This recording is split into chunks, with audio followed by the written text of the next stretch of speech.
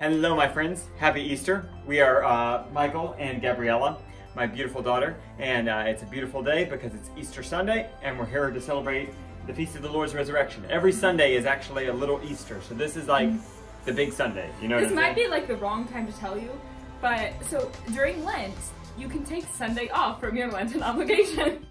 Pro tip, count it out. 40 days, not counting Sundays. We're going to talk about the gospel for this Sunday, Easter Sunday, in 2 minutes. Go! All right, so the reading this Sunday is the gospel this Sunday is Mary Magdalene went to the tomb, found that Jesus was missing, and was like, I'm not touching this with a 10-foot pole. Goes and gets Simon and the disciple that Jesus loved. What? Why is it always a 10-foot pole? That's the saying. Why is it cat out of the bag? Why is it a fish out of the bag? All right. Okay, leave in the comments if you know why it's 10-foot pole. They race to the tomb, and the disciple that Jesus loved, we're pretty sure is John, gets there first, but waits for Simon, and Simon goes in and checks it out, and then John comes in and checks it out, and they're like,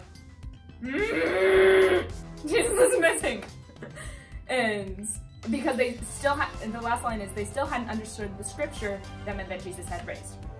And the last line stuck out to me for two reasons. The first, it seems like they haven't understood. Literally, all the scripture has been fulfilled, and they still don't understand. It just seems very frustrating. The other hand, I really like mysteries, so you guys know that scene like in the back where you have that big poster board with all the pictures, and then you have like the red string that connects everything. I think they have all the pieces. They're just like still trying to figure it out. They're still trying to figure out where to put this string and it like clicks that Jesus is raised from the dead, and that kind of click happens just after the road to Emmaus. I think that there's all these great little details, like that a woman finds out that Jesus is there first. Like she wouldn't have been a reliable witness, and that there's like this foot race there. All these little details that point to it actually happening. You know, sometimes people think, oh, that's just like a fairy tale that they wrote. It's like, no, all these details really make it real. That's actually how the events happened. And I think sometimes it can be easy to say, oh, like, come on, disciples, can't you figure it out?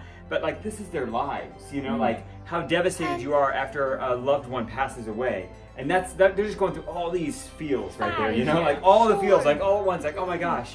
And so, I mean, the joy of it is that God rose on the third day, and that gives us a promise of heaven as well.